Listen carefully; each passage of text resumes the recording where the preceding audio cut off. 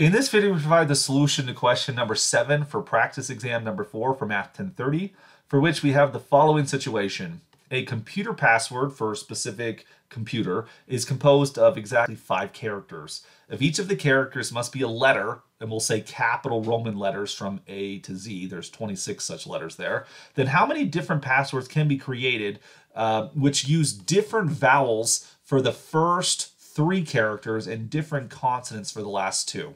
Okay, so it's like we have the 3 first characters to choose, for which we have to use vowels only. There's 5 vowels, A, E, I, O, and U, but we have to choose different ones. So you're going to have 5 options for the first, you're going to have 4 options for the second, 3 options for the third.